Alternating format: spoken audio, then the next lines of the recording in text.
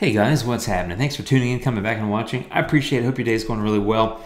And I am having fun in On1 Photo Raw 2019 today.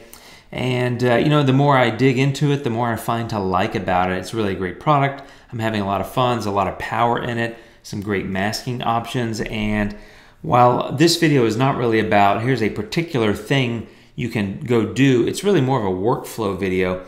And what I've found is that I'm developing some patterns, if you will, in my editing with On1. And I'm starting kind of in the develop, not kind of, I'm starting in the develop tab, and then generally jumping over to the effects tab with the filters, and then kind of finishing up with the local adjustments tab. And I'm also kind of doing different things in each. In this photo, I kind of use my typical approach, which I think of editing. First, I want to get the light properly aligned, and then I want to work on details, and then I want to work on color, and I kind of do each of those steps in each of those three different places. So I thought I'd jump into that.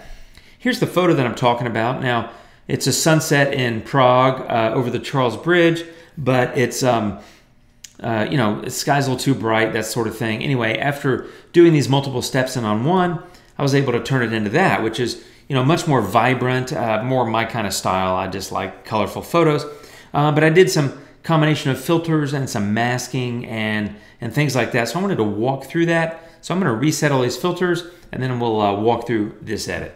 Okay, so here we are now in the tone and color section of develop. And in this photo, I didn't need to use details, lens correction, or transform. I've been experimenting with them in a number of photos, but nothing to do with this photo. This is the before, and this is the current state after making these edits. This develop tab to me is very reminiscent of raw develop in Luminar, but you can see here I took the highlights down significantly, added a little bit of temperature, tint, saturation, and vibrance, and kind of went from that to that. So the way I look at this filter is I'm kind of setting the stage. So I'm managing the highlights and the shadows and things like that. I'm setting the stage, kind of balancing the light, and what I like to get is a fairly well balanced exposure. And I think going from that to that, now I'm at a point where I'm thinking, okay, I got some color, I got the light under control, now it's kind of time to jump in and start to do a little bit of details. And so that's where I pop over to the effects tab, and I've got two filters here that I used.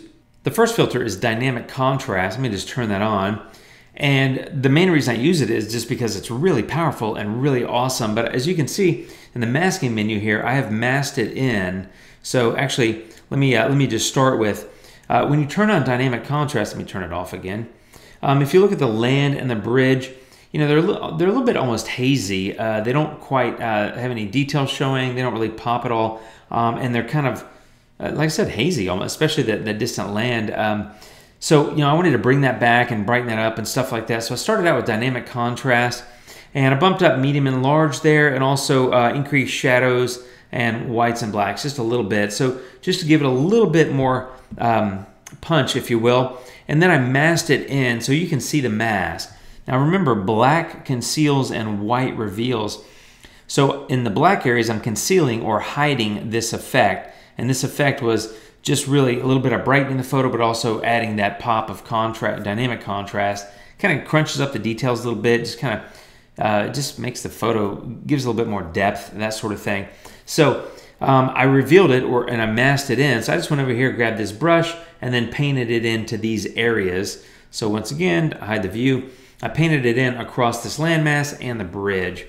And at that point, I was like, okay, that looks a lot better. I might want to massage it a little bit more. So that's where I wanted to get tone enhancer.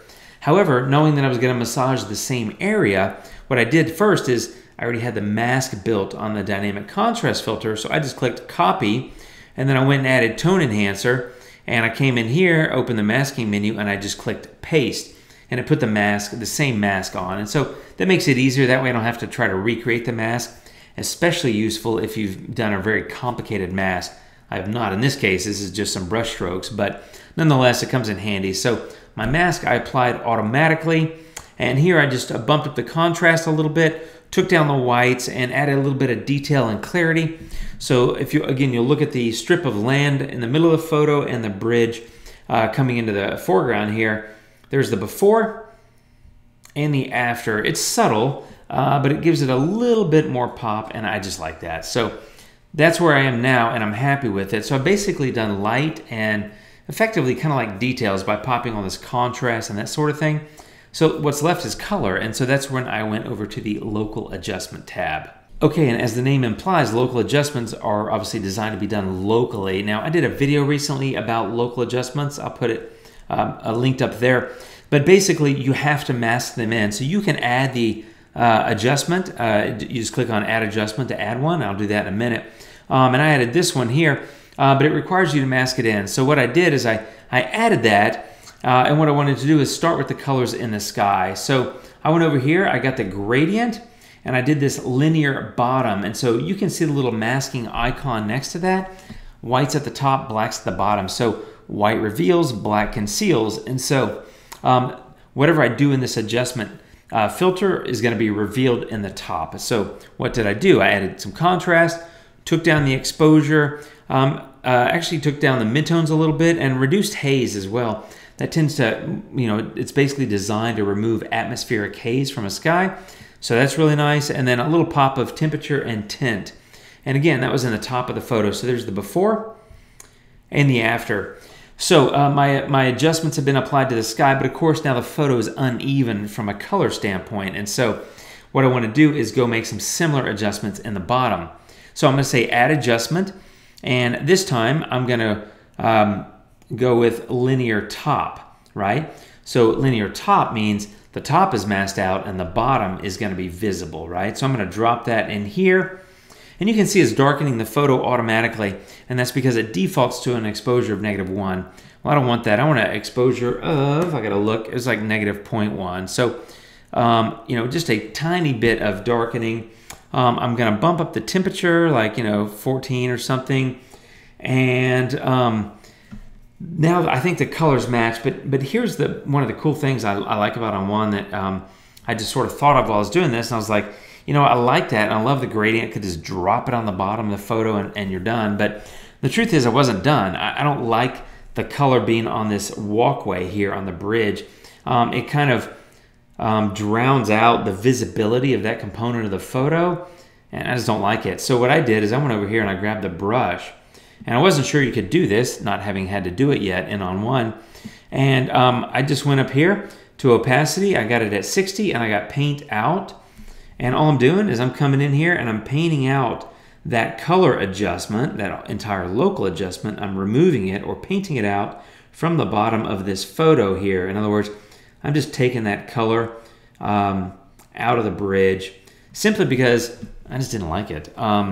So now it's been removed from the bridge at a 60% opacity, which means it's not a full removal of it, but I removed most of it. So if I show you the mask, it's gray, so some of that color is going to bleed through, which I think would make it look natural, but it's not all going to bleed through, which I think if it was like white or really bright, it would probably look a little bit unnatural.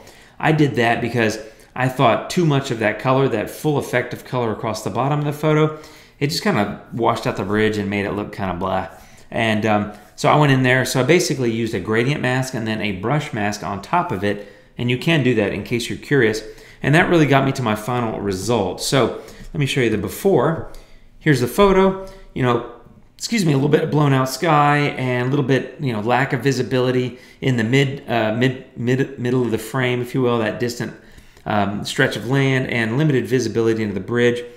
Missing color, missing pop and detail, and now much more vibrant, much more to my liking. It may or may not be to yours, but I got the colors looking a lot better. I got the contrast looking better. I think you got much better visibility into the parts of the photo that my eye are naturally led to, and control that color on the bridge by masking it out at a reduced opacity. And that's my workflow for that one. So hopefully that helps. Again, it was kind of about light, detail, and color. So that was like the Develop tab, the Effects tab, and then the Local Adjustment tab. Really got me to this final result. So one more time, before and after. That's how it went today in On1, my friends, and I'm having fun. I'll keep doing videos. If you have things you would like me to talk about or do videos about in On1, by all means, leave a comment and just let me know what you think about the video. So love to interact with you guys. Give me a comment, like, share, subscribe, that sort of thing. And I'll be back soon with more videos. Thanks again. Have a great one. I appreciate you watching. Take care and adios.